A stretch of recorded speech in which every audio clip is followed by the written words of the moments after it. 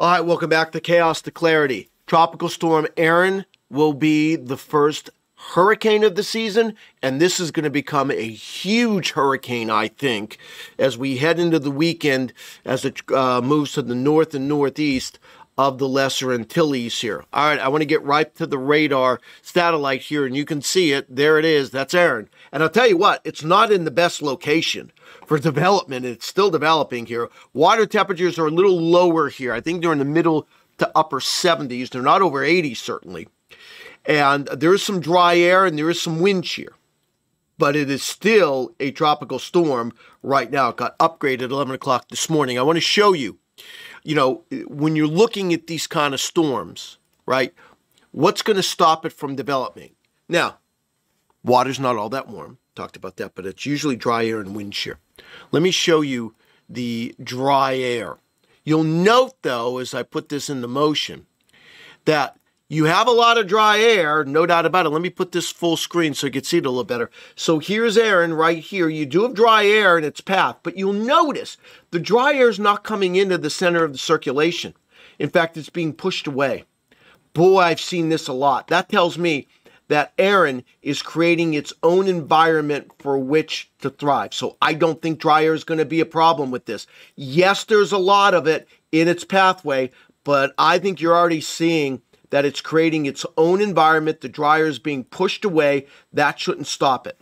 What about wind shear? Well, let's take a look at that. Now, dark purple is wind shear. Light purple is less wind shear. Where Erin is right now, it's in a pretty good spot, favorable for development. Now, it is going to be getting into this area Tuesday night into Wednesday, or, during the day Wednesday. But while there is some moderate to stronger shear here, the shear is going to be coming in out of the east. I'll show you that here in a second.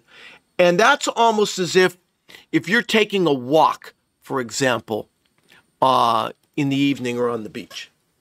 And if you're walking with the wind at your back, it's a lot easier than if the wind's hitting you in the face, right? Same story here. The wind's at the back of the storm, moving with it. So while there is some wind shear, I don't think it's going to be all that detrimental to it.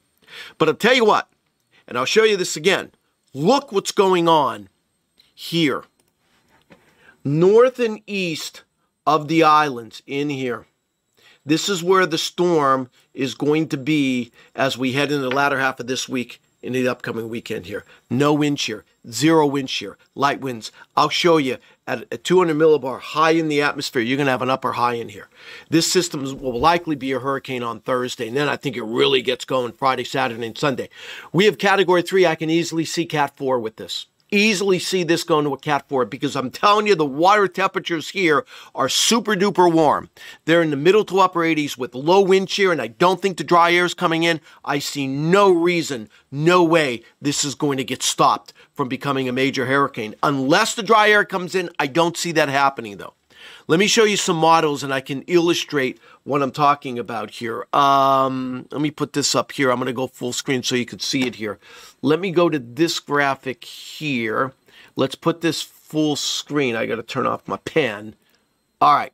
So what I'm going to do is I'm just going to show you the European location. Let me put this on full so you can see it a little better here. So here we go. Now, this is Wednesday. Here is Erin right here. Right here. This is Wednesday. All right. What does the wind shear look like? At 200 millibar, there's a little wind shear coming in out of the east. Just a little bit. Here's Erin right in here. Notice in this area, there's a little bit of wind shear coming in out of the east. Just a little bit. Let me put this up here and we'll try this again so you can see it. So there's Erin. There's Wednesday. There's not much wind shear on this product. And look at 200 millibars. Little bit of wind shear coming in out of the east. Now, let me go forward to Thursday afternoon. There's Erin in here. Let me go back up to here. There's Erin right there. You can see it. We'll mark it. This is it. There's the islands. What does it look at 200 millibar? We look like looking at that as one as our wind shear product. Oh, I mean, my goodness. Look at this. Let me put it up top here. You've got, at 200 millibar, an upper level high right over the storm. That's Thursday. This is when it really goes to town. It starts Thursday, And then as you follow this, there it goes. It's right over that 200 millibar high on Friday. There's Saturday morning on the periphery of the 200 millibar high, but still very low wind shear in this area. I don't see much. Look at it Saturday. There it is north of the islands. Look at the wind shear. Virtually none. Right over this storm Saturday evening, right in here. That's why I think this is going to go to a major. I have no question. The question is, really the question becomes, does this as a Cat 3 or Cat 4? Cat 4 is, I think, 131. I can see it. So this is going to be a big hurricane northeast of the Lesser Antilles by the time we get in the weekend.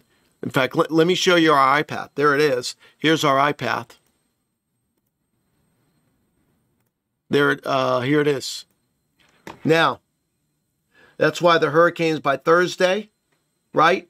And then it goes to town in here. Let me play this again so it doesn't. I mixed something up here really quick. Let me play it again. I moved it. I didn't want to move it. So there it is. Okay. So there it is. Thursday. And then I could see this.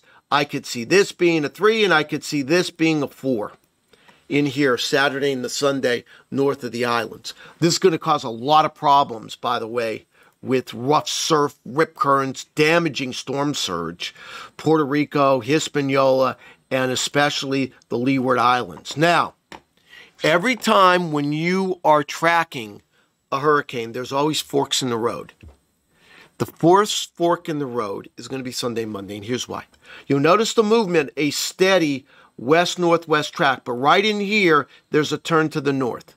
The question you should ask yourself is why? Why is this going to be turning to the north?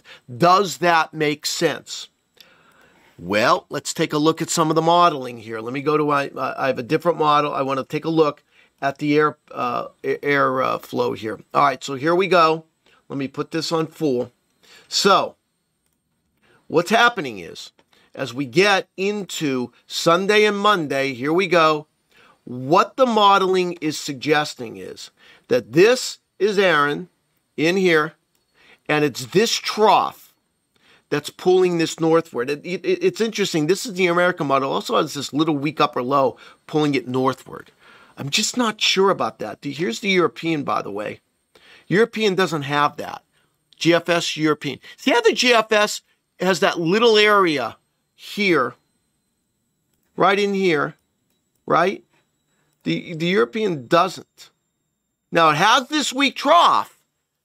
It has that weak trough pulling it northward. You could see the European does pull it northward a little bit here. There's the GFS. Here's the European. GFS, European. See how the GFS is a lot farther north with this Monday morning. American, European. By the way, here's the Canadian. A lot farther south.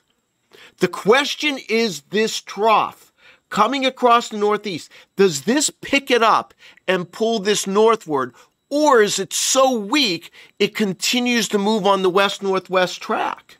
And it's moving more west than north. And if that's the case, the farther this south this is, Monday, Tuesday, the greater probability that this can make a close call or direct impact on the United States. That'll be Wednesday and Thursday. That's my question. How strong is this trough? Here's the Canadian here, and then look at the GFS, the American model, same time. It's a little deeper, but it's got this little weird piece hanging in here, pulling this northward. You could see the movement of this. Here's the European model, the GFS. See how it pulls it north? See how it pulls it north? Look at the European. Pulls it north, but not as much. Not as much. And look at the difference. GFS, European. GFS, European. This is Tuesday afternoon. GFS, European. Here's the Canadian, even farther south and west. So that's the first fork in the road. Not sure that's right. My concern is that this trough isn't deep enough to pull it northward. It leaves it behind a little bit, and then you have a west-northwest. Instead of it going north-northwest, it's more west-northwest. And you'll notice when you look at the window, we're trying to cover for that here. See, here's the position, but we could see it even over here or over here. We're not sure yet. So the first fork in the window is right in here. That'll be Monday night into Tuesday. Is it moving like this or this? I'm not sure. The next fork in the window is going to be Tuesday.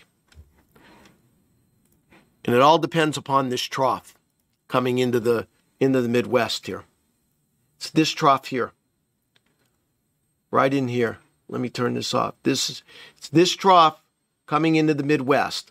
Does it pick it? Or does it pull it more toward? Look at the Canadian. The Canadian's very dangerous here because it's farther south, and then you've got this trough coming in here. But you see how far west the trough is back here in the Midwest and the Canadian? That would draw it more toward the North Carolina coast.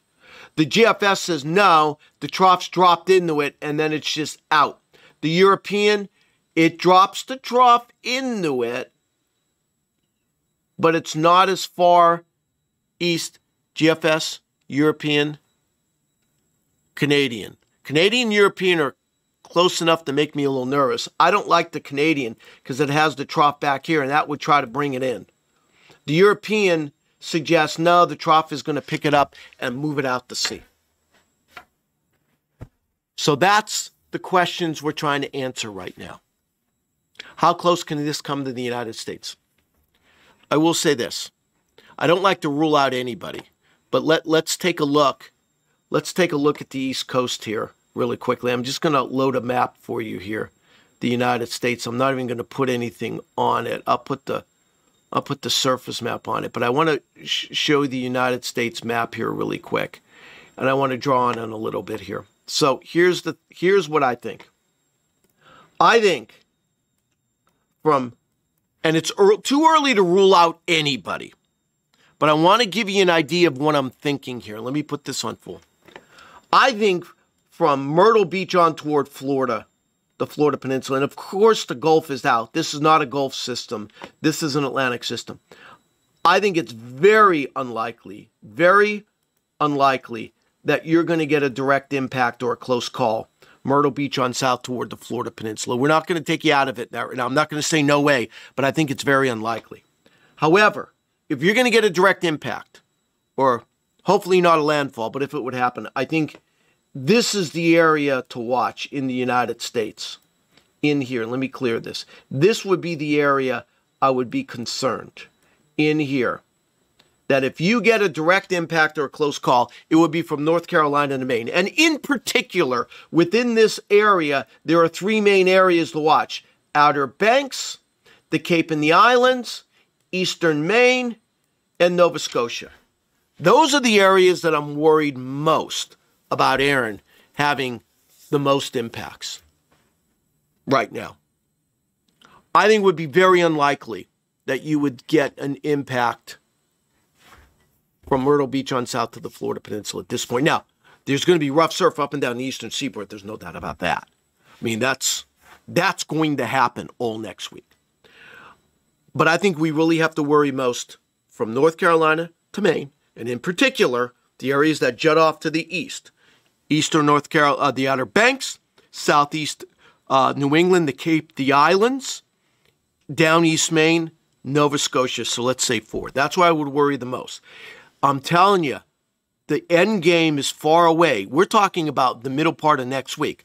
But let's concentrate on that time frame. Sunday, Monday, does it pull northward or does it stay more on a west-northwest track? And then let's concentrate on that trough. In fact, I can show it to you here on the CMC here.